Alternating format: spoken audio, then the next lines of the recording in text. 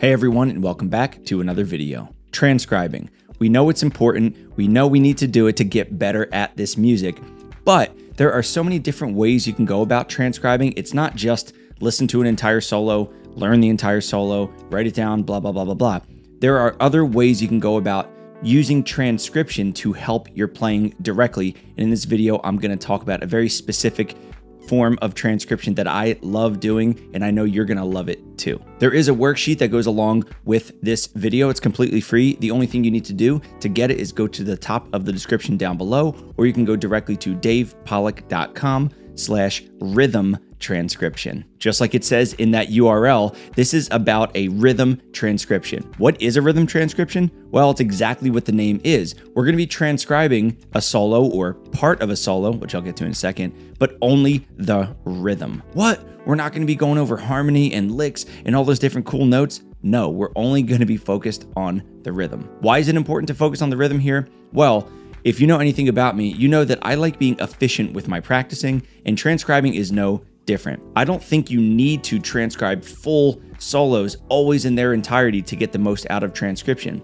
In fact, I've only transcribed less than a handful of full solos my entire life. Most of the transcribing I've done has been little snippets, maybe a little line here, a little lick here, and I've also broken it apart. I've done just rhythm transcriptions, just note transcriptions, just harmony, just figuring out the sound someone's playing, not even the exact lick or anything. And I think that's an incredibly efficient way to practice.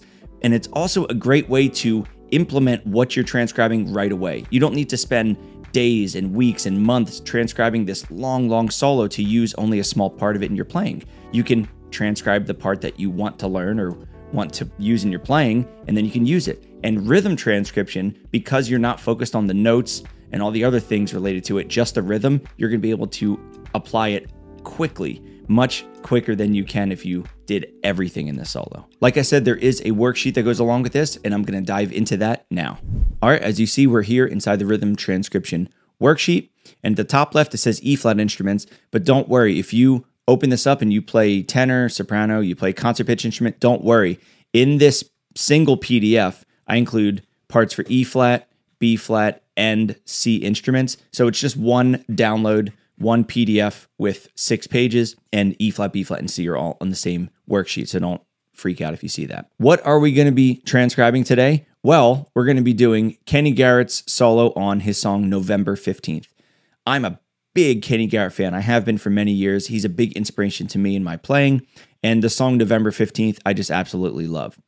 When I was listening to it again the other day, I've listened to it a trillion times, one little line kind of stuck out to me, and I was like, you know what? This would be good to use for this rhythm transcription video. And I wrote here, it's at roughly 3 minutes and 41 seconds. Here's that line now.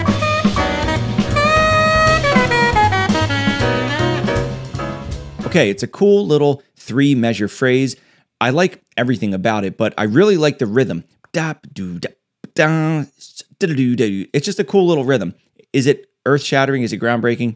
Not really, but I like it. And if you like a line that you hear either rhythmically or otherwise, it's cool to learn it, to transcribe it, to then dissect it and see what makes it tick, what makes it sound cool. In this video, we're just focused on the rhythm aspect of it. So the first thing you're going to want to do whenever you find a line that you want to transcribe, specifically rhythmically, you're going to want to transcribe the line. Now, I transcribe the notes as well, and you don't have to do this step, actually. I encourage you to do it, and it'll give you more insight into what they're playing. But if you want to literally just do the rhythm, that's fine too. But I transcribed the notes because I just wanted to, and it wasn't super difficult. So here's the line, as you see, and this is, once again, this is the alto sheet. I played it on alto, so that's why I'm looking at this. If you're in B flat or C, you're going to look at that sheet. But these are the chord changes for that part of the song, and this is the exact line that he plays. And when you do this, I always recommend doing it on the instrument, then writing it down. It's kind of that thing where, you know, music theory comes after music, literally in the name. I feel the same way when you're transcribing. So learn it on the instrument first, then get it written down. Okay, so here's me playing this exact line.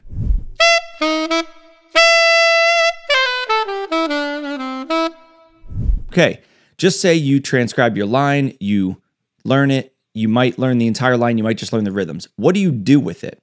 Do you have to find a song that uses the same chord changes as November 15th? No. because we're not focused on the notes here. The main goal here is you learned the rhythm. You now internalize the rhythm. Now we're going to apply that rhythm to a different situation. When I say different situation, I just mean maybe different chords, a different song, and you're going to create and write out. This is critical here, where you actually write out. Don't just improvise it because you can get loose and it defeats the purpose of going through the process. Write out a line that fits exactly with that rhythm. I even put the articulation in here too. Not specifically talking about that in the video, but that's a good idea too. So what's a great thing to write licks over? Well, how about a 2-5-1? So here is a long 2-5-1 in C major. That's concert E flat. So it's C for alto. And if you look, I used literally the exact same line, same rhythm. Bop, boo, dot, da, ba-da-doo, ba-doo, ba-dee, dee, da, right? That exact rhythm, but now I altered the notes, the harmony, the sound, to fit over the chord changes of a 2-5-1. Here's what these two lines sound like.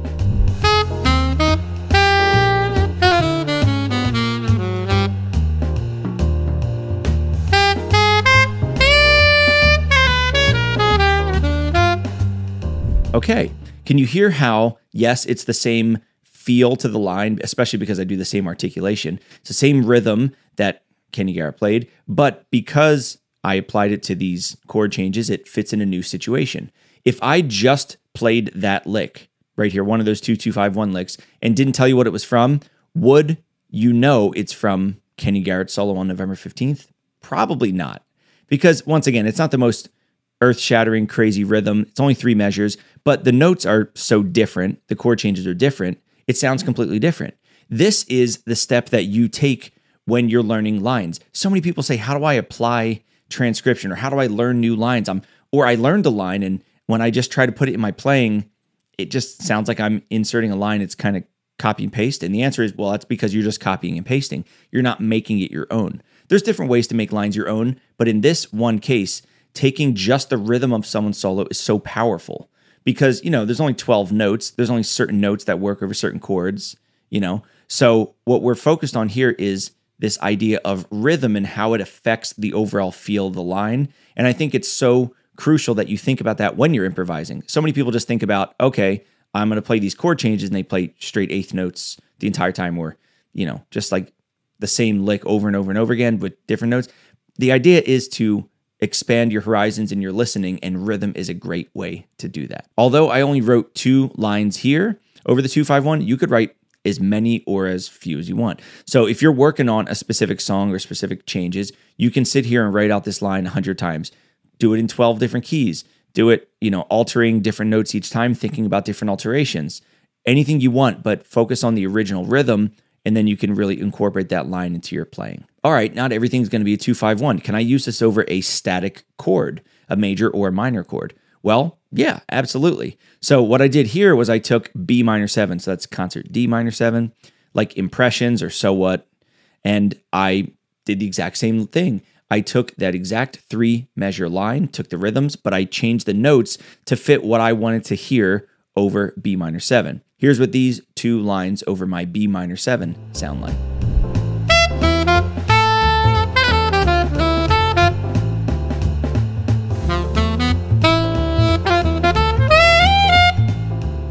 How cool is this? We're able to apply the rhythm that we transcribed from Kenny Garrett's solo to all these different situations. And yes, the rhythms sound the same. And of course, when played back to back, you're going to notice them. But I think they sound different because they're a different situation. I'm changing the notes, different chords. And because of that, you're going to be able to really connect different ideas together because you don't have to focus on just transcribing a lick and playing it in its entirety. You can combine a sound that you heard with a harmony that you've been working on, with a rhythm that you transcribed, with this, with that, and then you put it all together, and that's how you create your own sound and your own playing. All right, so now we did it over a 2-5-1 lick, we did it over just a minor chord.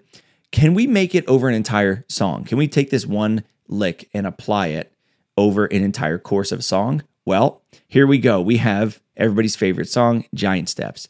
So what I did was I took that 3-measure lick, the rhythmic lick again, I put it in the first 3 bars of each phrase. So the song is in 4 lines of 4 bars each. So it's going to be bars 1, 2, 3, rest.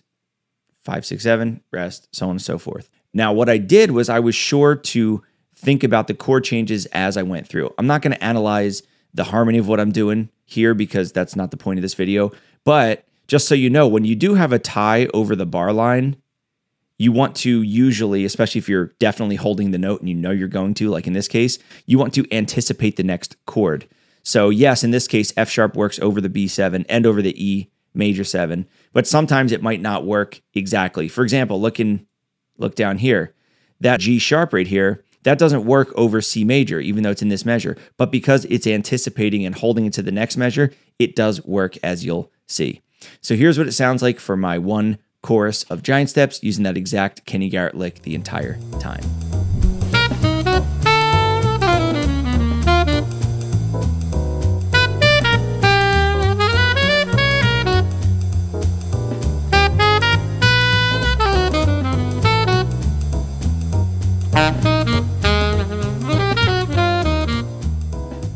All right, if you're still watching this, thanks so much for the support and for watching this video and all the other videos that I have here on my channel. I hope there was an aha moment or a little light bulb moment for you during this video as I was explaining the rhythm transcription, because I know when I first did this, it was like a revelation to me, and I felt like I can implement things into my playing so much more than when I was only transcribing everything in someone's playing. So yes, it's great to transcribe notes and articulations and dynamics and the rhythms and all that stuff, but it's a little bit harder to then use in your playing. Sure, it is good. I'm not telling you not to do that, but just rhythm transcription can really open yourself up to so many more possibilities when you go to improvise. Speaking of improvisation, I didn't actually improvise in this video.